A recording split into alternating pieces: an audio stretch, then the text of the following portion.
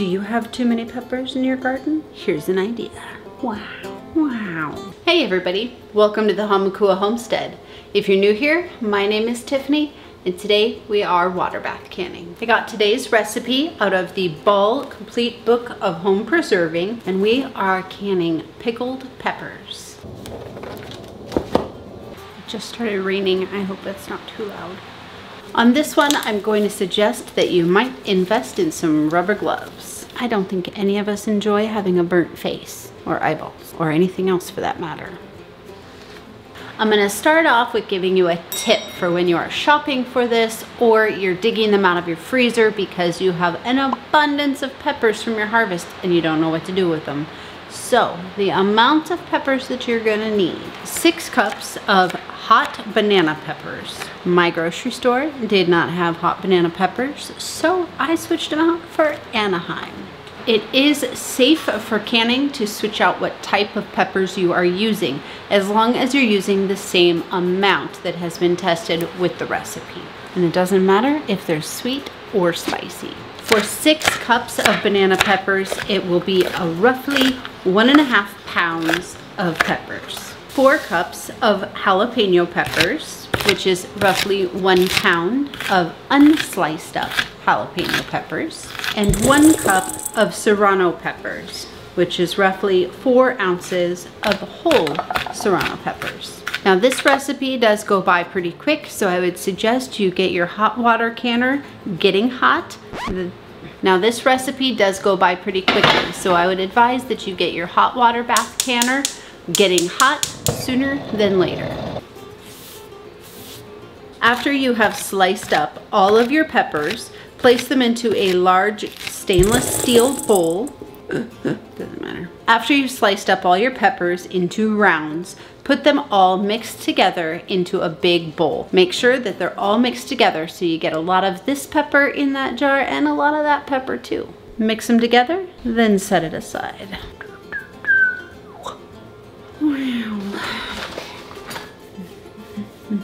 This recipe says that it makes 5 pint jars. I went with half pint jars today, and I ended up with 14 half pints.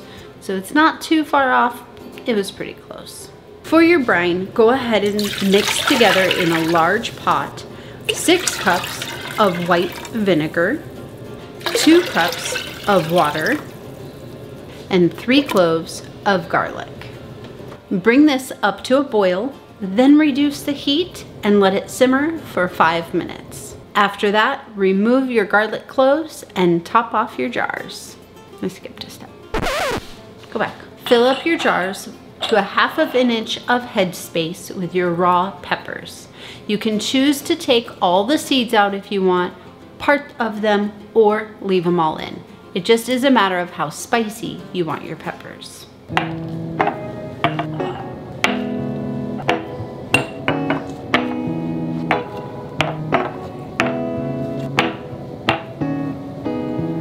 Pickled peppers. After your brine has simmered for its 5 minutes, go ahead and put the brine into the jar, also coming up to a 1/2 inch headspace. Discard the garlic cloves or eat them. I just gave myself a weird idea.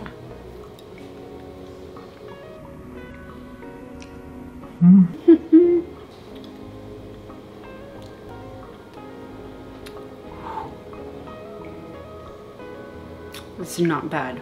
Is this a natural dewormer? Wow. The garlic is not overwhelming and neither is the vinegar. That is super weird. I actually kind of like it. Is that weird? Is that weird? Remove your air bubbles and adjust the liquid level if necessary. Wipe down your rims to make sure you don't have any debris left on there, any seeds or anything else. Place your lids in your rings, fingertip tight, then go ahead and put them in your water bath canner. Bearing in mind, we don't want any risk of thermal shock, so you have your hot jars going into a hot canner. Make sure that your jars are covered with a minimum of 1 inch water.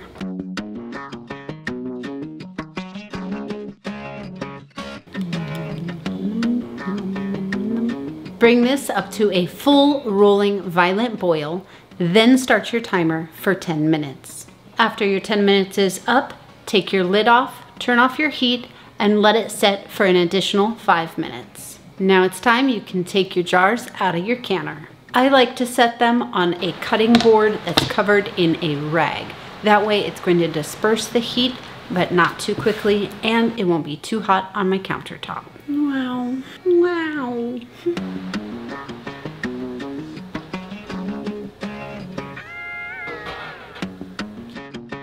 Leave your jars to sit here for 12 to 24 hours.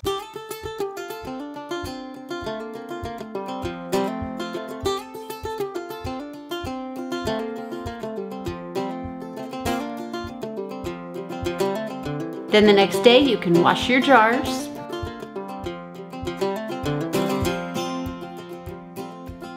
label them, and put them up on your pantry shelf.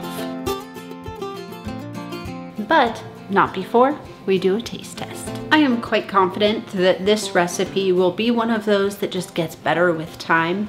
So when we're tasting it now, I'm not so sure that it's going to have reached its full potential. And I think that if it sits on the shelf for a few months, it'll be even better. So that will give us something to look forward to. It has not been a few weeks. It has been a few hours, but we're gonna bust this baby open. I don't have any that didn't seal, so we're gonna have to bust it open, but I'm okay with it because I wanna know. I wanna know how it turned out. I'm very excited. It smells kind of like pepperoncinis. Here we go.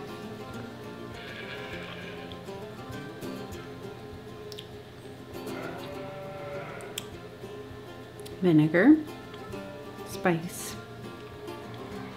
Yeah, vinegary and spicy.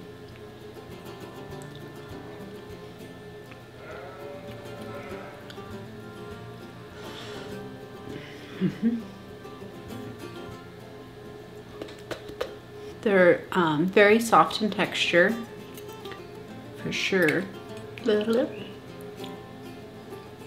Not sure. Some of these definitely had more seeds than others. Hard to say if this one had more or not. I'd say that's just a good all-around multi-purpose pickled pepper, for sure. You can stick that like on a sandwich, on the side with your sauerkraut, things like that.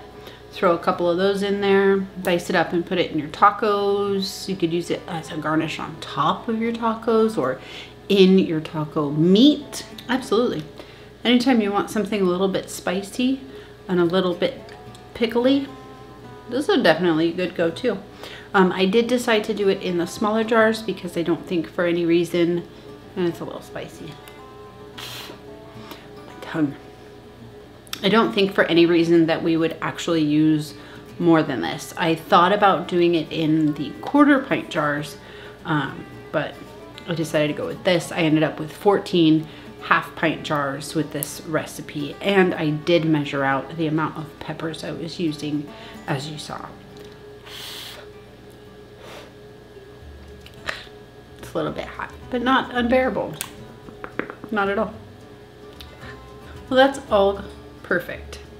I'm going to make sure that we always have some of this in the fridge.